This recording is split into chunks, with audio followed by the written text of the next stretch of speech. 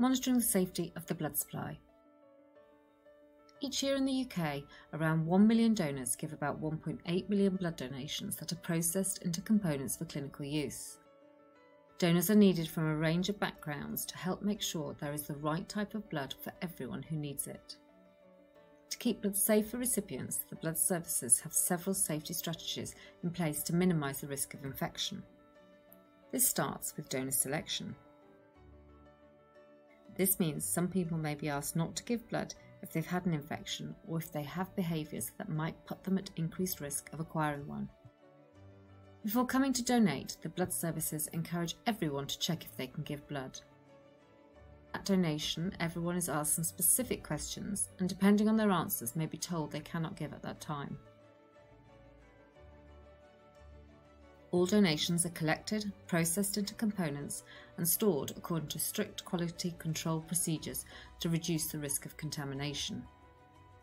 Barcoding is used for better traceability of components from the donor to the hospital they're issued to.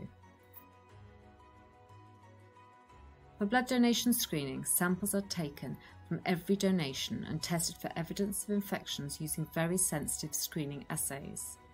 If these are reactive, the donations are not supplied for clinical use. For the past 20 years, donations have been tested for hepatitis B, C, HIV and HTLV, as well as syphilis. Testing began using serological assays, but later more sensitive molecular methods have been used too. Tests for hepatitis E were included from 2016, and another test for hepatitis B was added in 2022. In addition, platelet components are screened for bacteria. Depending on where a blood donor was born or has recently travelled to, their donation may also be tested for evidence of malaria, Chagas disease or West Nile virus. If a donation tests positive, the donor is contacted to inform them of the result, given advice about their infection and organise onward referral to care where required. Possible sources of the infection are also discussed to check if current donor selection processes are appropriate. There is always a potential risk that an infection may not be detected in a donation. This is because even the most sensitive tests will not be able to detect a very recent infection, and we do not test for every infection. If a hospital suspects a recipient has acquired an infection from a transfusion, they will report this to the blood service for a full investigation. In addition, if a donor who has given blood before is found to have an infection, the blood services will investigate and trace any recipients accordingly.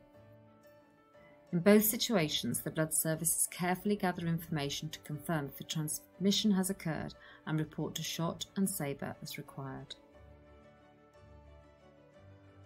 Avoiding unnecessary transfusions can also help to reduce the risk of infection for recipients. It's important to make sure that hospitals are guided so that only people who need blood are transfused.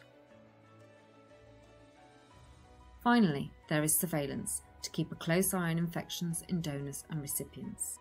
Regular monitoring can show how well things are working or if changes to donor selection or donation testing policies need to be considered. The surveillance information collected throughout these processes tells us they are working well to keep blood safe.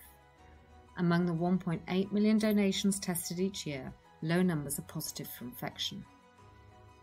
From this, the chance that an early HIV, hepatitis B or hepatitis C infection is not detected is estimated at less than 1 in 1 million donations tested in the UK.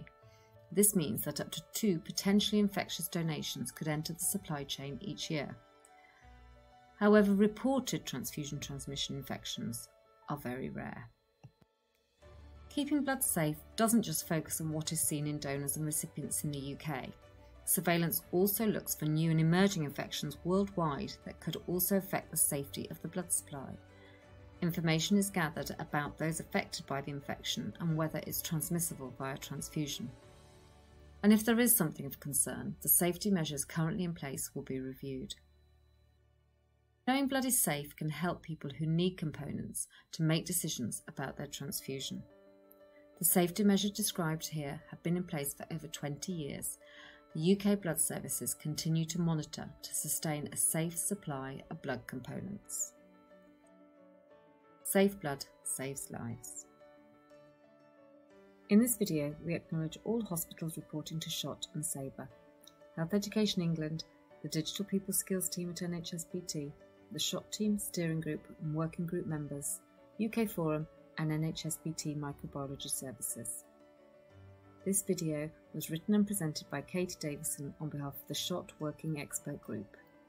More information and educational resources can be found on both the SHOT UK website and the app.